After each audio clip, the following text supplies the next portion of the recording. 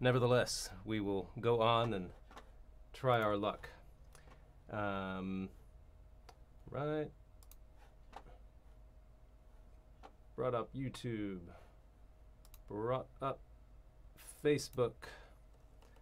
This is day 4 of the Violympic Trials. Day 4 of 5. All right. Where are you, Facebook video?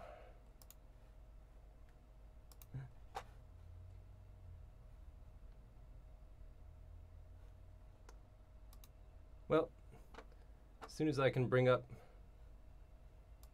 the Facebook video, we will begin.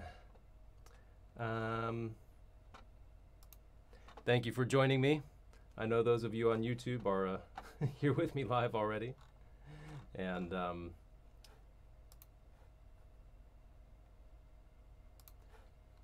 if Facebook doesn't want to work, we'll just have to send everyone to YouTube.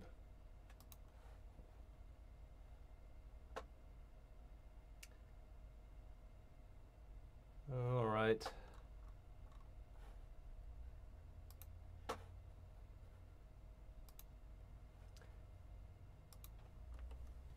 Sorry, I know this is not the most fun part of the Violympic Trials. Staring at the side of my head.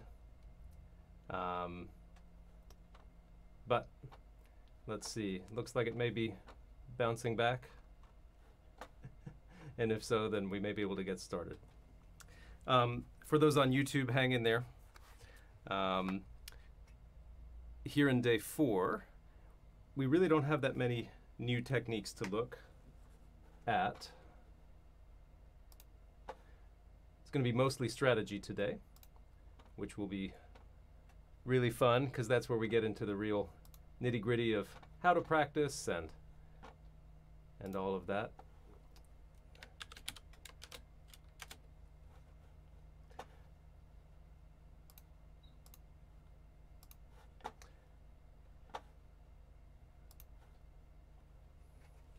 All right, well, we'll just see how we can get along. Now, for those of you on Facebook, I'm going to put something in the comments for you, just to let you know that if it's choppy on Facebook, you can always jump over to YouTube. So let me make that comment to you, and then I will continue.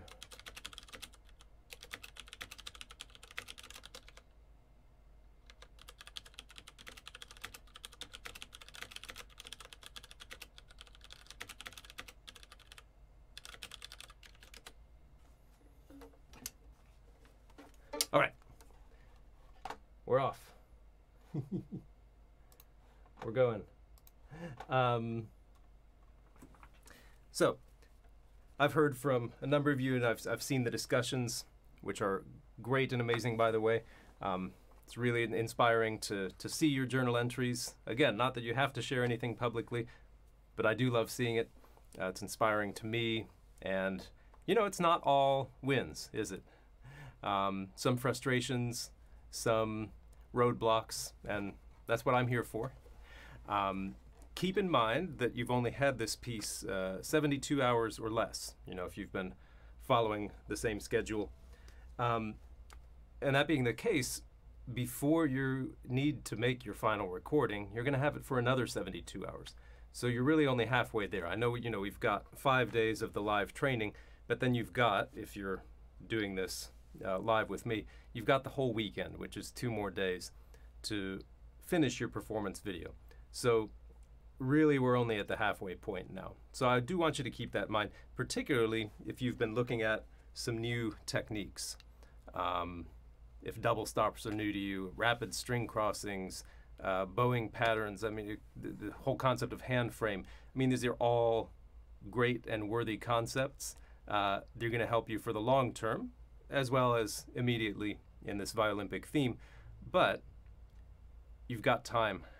You know, you've got time the rest of this week, and you've got your whole violin life, you got this whole summer to put these into practice. So I'm here to help with them in the short term, and you know, we'll talk a little bit later how we can work more on them in the long term. But just don't be dismayed if some new stuff isn't gelling quite yet. That's my big message to you. And today we really don't have that much more in terms of new techniques to look at. We're going to look at downward shifting because I got a great request for that. And we're going to look at octaves and fingered octaves just briefly. And then we're going to talk practice strategies, how to put all this together, and then tomorrow we'll be focused only on that. So let's take a look at downward shifting.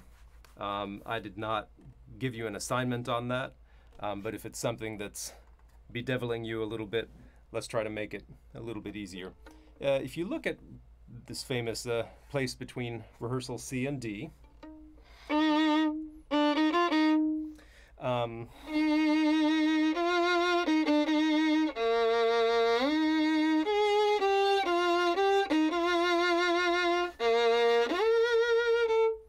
I went ahead and talked about 2 ascending shifts there, but I didn't talk about the downward shifts, and often those are a little trickier. So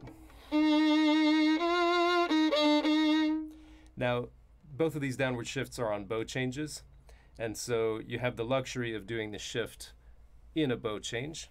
So we're going to talk about the concept of the guide finger, right? Almost all downward shifts are old finger shifts. Not all, but most of them are, and I would treat these as old finger shifts. So this guide finger, you're on a second finger, you're going to be shifting down to 1. So you need to know where your second finger is going to go. So that's one choice, and that's probably the choice I would take. Shifting down to a C, in other words, second position for the second finger. And that's going to happen, so it's old finger, old bow. Now the only other thing you have to do, right now your first and second finger have a half-step relationship. Here, they're going to have a whole step relationship. Now you could just, you could use a C flat or a, call it a B natural as your guide note. I tend to prefer guide notes that are in the key and the tonality that I'm in. That's just me. You do whatever works for you. I'm going to use that C as my guide note. So I just have to put my 1 and 2 in a whole step spacing by the end of that shift. Now, you're hearing a lot of the slide. You're hearing the guide note. How do we get from that to...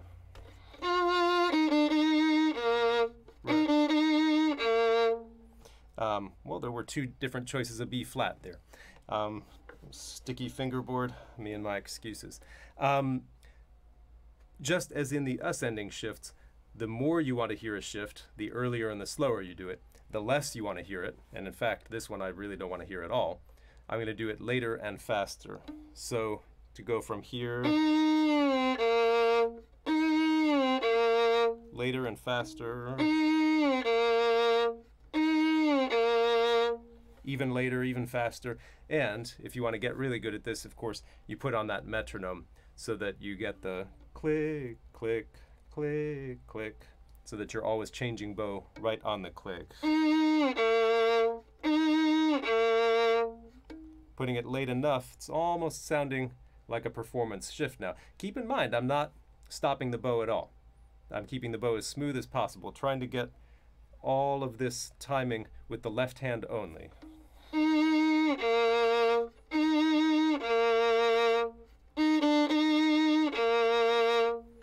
And if at the very end I need to stop the bow, put a tiny space, that's my last resort. I would only do that if I simply can't time it any better. But in this case, I think we can time it just fine so that the listeners won't hear it. Yeah. Of course, I don't mind hearing that one. I love it. This is the exact same concept. We're just starting up in 5th position rather than 4th position. Happens to be the same guide note. Yep, so... here, this is kind of a natural phrase ending, isn't it? So in this case, I think it's perfectly fine to put a little bit more of a space with the bow. The other one was right in the middle. I didn't want to put a space there, right? If I did it with some other fingering, I'd like to connect that as much as possible. But this, here's where the new phrase begins. Okay, so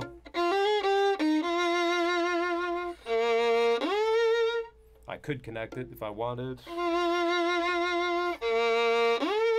with that same question of timing. So I'm just going to check in and see if the Facebook stream is actually working here. I just got curious, but if not, of course, it's on YouTube. So good. It looks like we may be back on Facebook. Could be too late for some of you, but internet stuff, who knew? So let's go right from that to the octaves, and that's actually the one assignment that you have for day 4, the one specific assignment. Your other assignments will depend on your particular strengths and weaknesses. So I'm going to start by talking about so-called regular octaves, 1/4 octaves, because that's really the more important technique.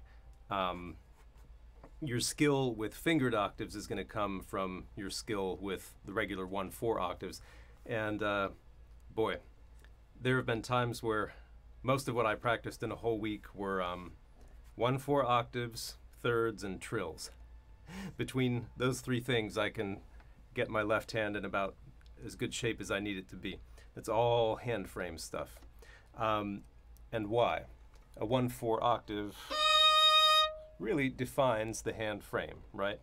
So if you can get good and confident at being able to play a 1/4 octave anywhere on the fingerboard, or even if you just start working in that direction, you can therefore be confident that your frame is going to be strong everywhere. So let's, instead of playing this passage right away, let's do just a little bit of a scale, an E flat major scale in octaves. In fact, I'm going to slur it at first. Now, I don't want to hide any of the space in between these octaves. You can tell from these last few days that I'm a big fan of hearing shifts, hearing slides, and then hearing less of them later if I would rather not. But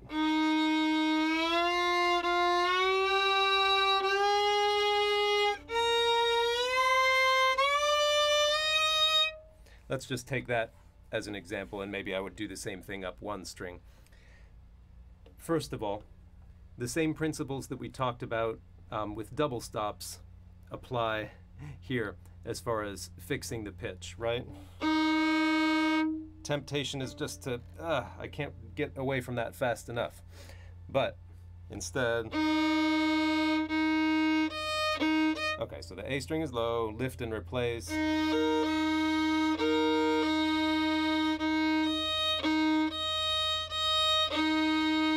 A string's now a little high, lift and replace. And then I can lift both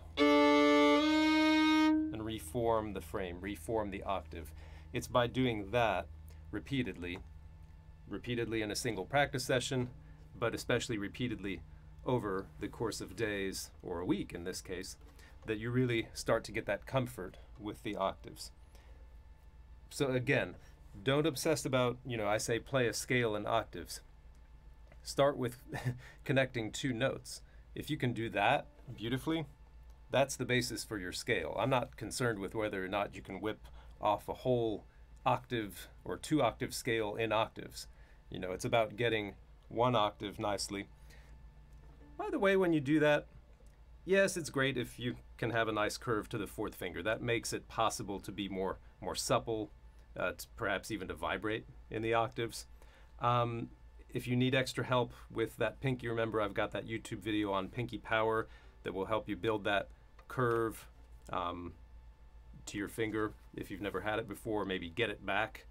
I found when I was 25 that my fourth finger was collapsing and straightening all of a sudden, and I had to build that back. Well, that video shows how I did it.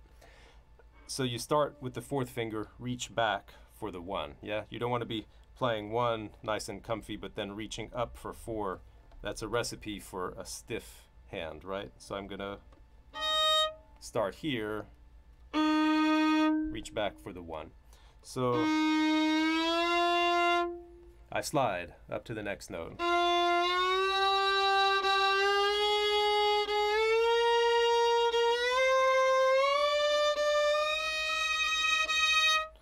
Now, as I said, the space between the notes just as important as the so-called destinations, the checkpoints, the notes of the scale.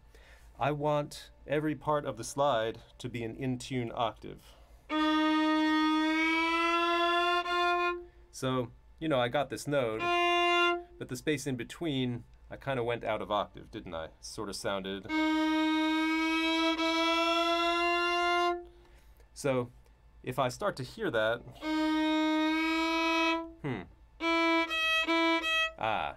my fourth finger is low. That means my fourth finger wasn't moving as fast as the 1. Let me try leading with the 4. Much better.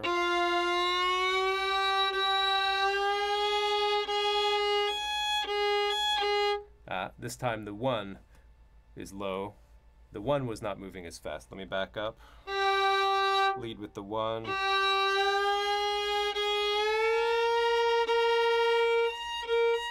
And so on, note by note. Quit while you're ahead, you know? Take those small successes. If you can get from one note to the next beautifully, take that as a win. And, you know, do 2 minutes at a time. Come back to it later rather than saying, I'm going to take these 10 minutes and master this octave scale. That's just not the way it works. It's like trying to cram for a test, you know, and I know we're doing a compressed schedule here on purpose, but just dip in and dip out. Keep switching up the things you're working on. All of these things will come together in your hands. Could be on the schedule you want, could be a little slower, but you're building these great habits for the long term, and they will help you in this piece too.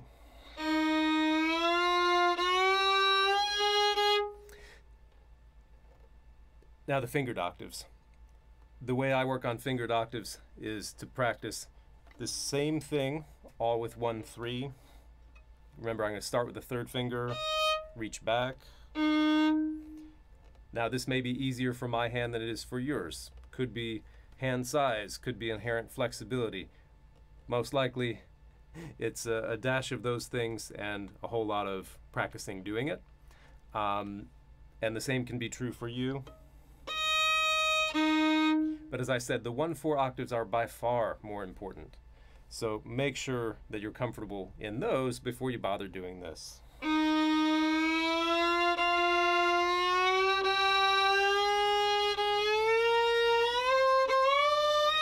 Of course, back down, same for 1-4 octaves. I want to be good at going down as well.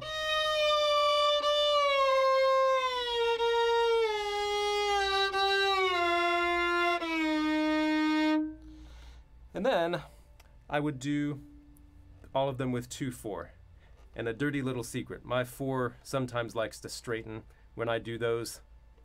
I'm okay with that. I haven't found it completely necessary to do a whole scale's worth of 2-4 octaves and vibrate all of them. I'm okay with my 4 straightening in that situation. So when you see it happen, just know that I know them too.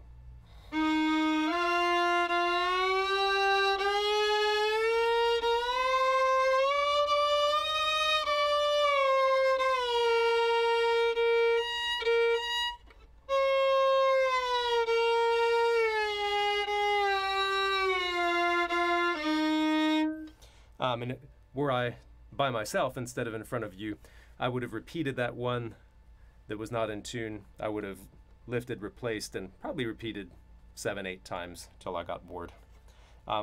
Once I'm comfortable with all the 1-3s and all the 2-4s, then it's not that big a deal to alternate them. And so those of you who have played or tried fingered octaves before, try this technique, getting comfortable with all 1/3s, all 2/4s, and then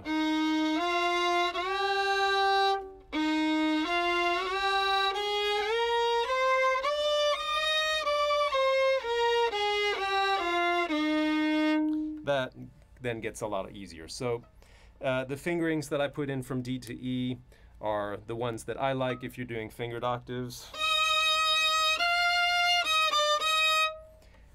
Right there, I don't consider that a shift, because I really don't want my hand to move. I want that to be strictly the fingers going, dipping back a half step and back.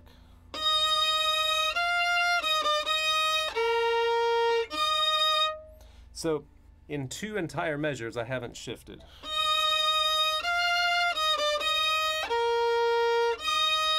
This is a little ticky-tack shift. A reach, followed by a shift. Downward shift, the same as we were doing before. Yeah.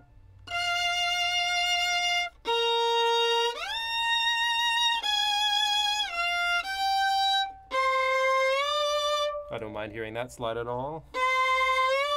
Or this. Drag the fingers back. Yep, so.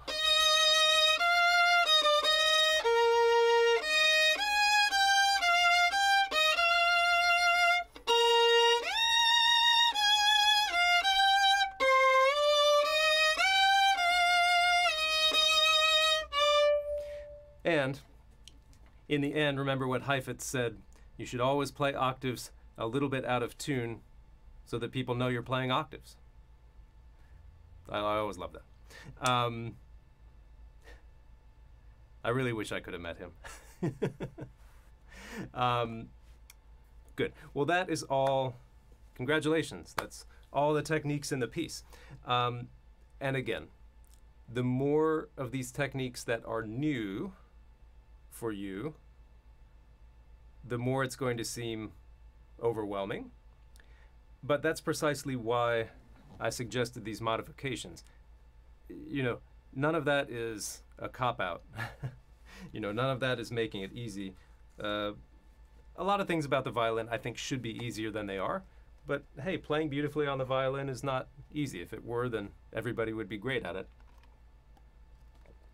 So the fact that you really want to put in this time and refine all of this, you know, congratulations. Most people are not willing to do that. It doesn't interest them. So I want to hang out with people for whom that is interesting, fascinating, perhaps even an obsession. And that's why by the end of today, I want you to have stopped going back and forth about different sections of the piece. I want you to have decided what version you're going to record, so that starting tomorrow, you wake up refreshed and you know exactly what your task is going to be. That way tomorrow when we talk strategy, you can apply it to exactly what you know you're going to do. Are you going to play any, you know, the section from B to C? Are you going to play any of those double stops? Or are you going to skip it for now? Because either one is totally fine. C to D, are you going to play that on the G string or the C string for viola? Or are you going to use a different fingering and make that beautiful and expressive? D to E, remember you've got options. You can play the fingered octaves, you can play all 1/4 octaves, which is such great practice, and perhaps even more expressive, right? There's something nice about that slide as opposed to, I mean, that's easier to get around, but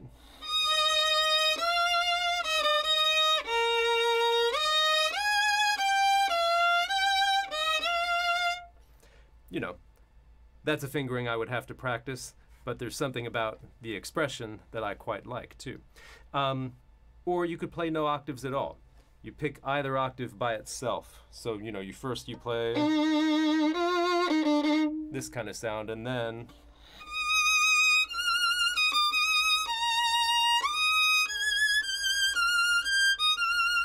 different register, different kind of sound, or you've got options. E to F, and, excuse me, sorry, F to G, of course, with the, all that stuff. I had my written suggestion for you too. So, by the end of today, so tomorrow's mostly the strategy session. Let's look at that today as well. And as I say in the assignments, it's going to depend on what your strengths and weaknesses are. Tomorrow we're going to talk a lot about testing the different sections, by which I mean the different rehearsal letters, basically. You know, which are the ones, if I walked into your practice room or someone else, friend or colleague, walked into the practice room and said, play letter, whatever, which ones would you say, okay, yeah, here it is, or not D, or, you know, not G, or those are the ones that you want to start with. And if you don't know, then just start from the beginning. You know, that's that's what most of us grew up doing, right? Practicing meant just starting at the beginning and playing and fixing stuff when we messed up. I'd like to get us away from that a little, but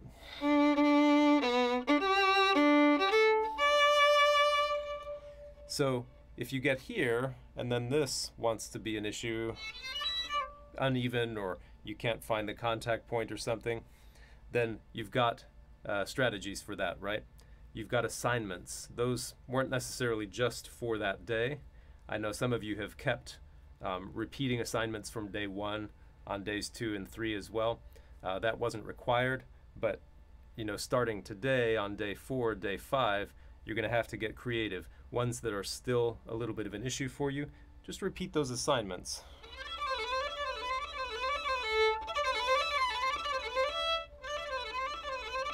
And so the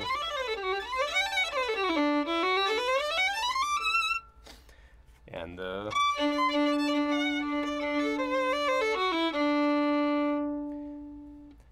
for these string crossings,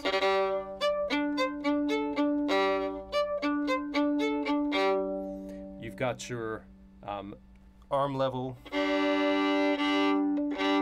and off string strategies to deal with that. Here,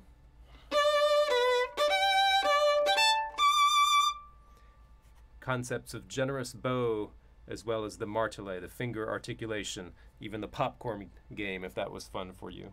And then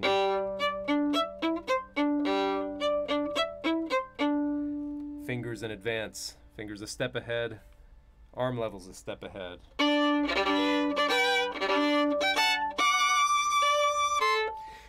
One thing I don't think I mentioned about here is coming off the lower notes.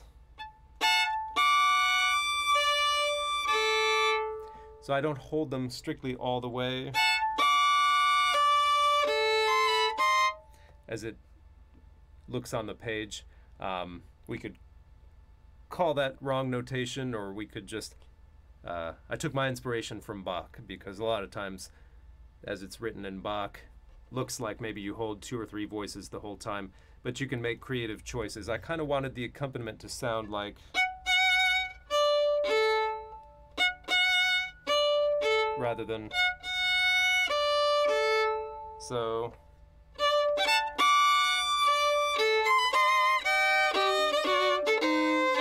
same there, rather than,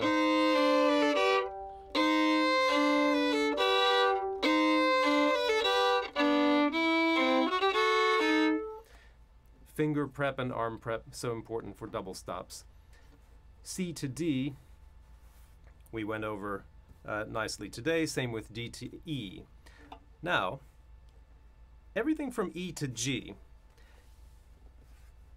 again with that concept of being the detective, putting on the Sherlock Holmes cap. I don't smoke a pipe, but you know, maybe some of you do. Just make it really simple. Any issues you're having, are they more due to the left hand or the right hand? Sometimes it can be hard to tell, but left hand issues, you know, intonation, that's always easy to hear. What might not be as easy to hear is if something sounds messy, is it because of a string crossing or a shift timing, or perhaps not getting fingers over soon enough.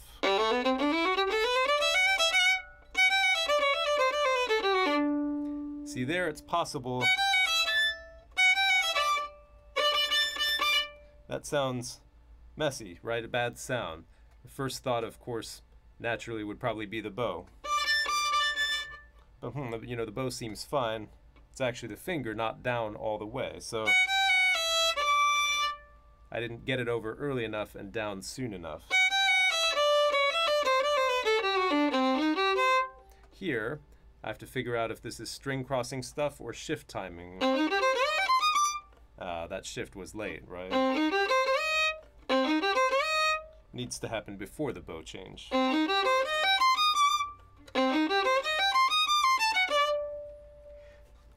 So with all of this, I would really encourage you to listen for one thing at a time, to fix one thing at a time, and then to release yourself from the expectation that that thing is going to be fixed forever and ever.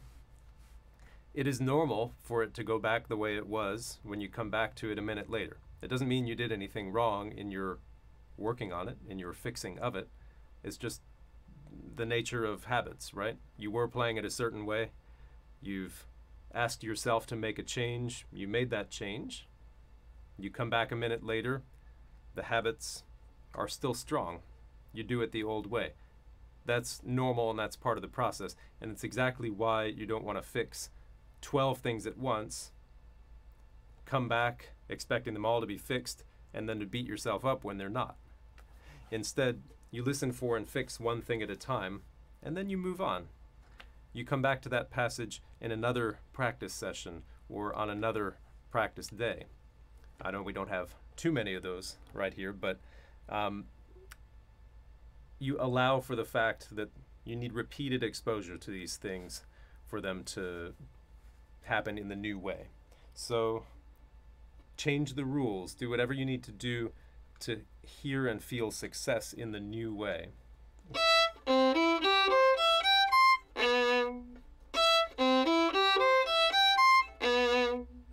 If that feels good and sounds good, repeat it that way. I know it's really slow. If it's feeling really great and you want to play it faster, do that.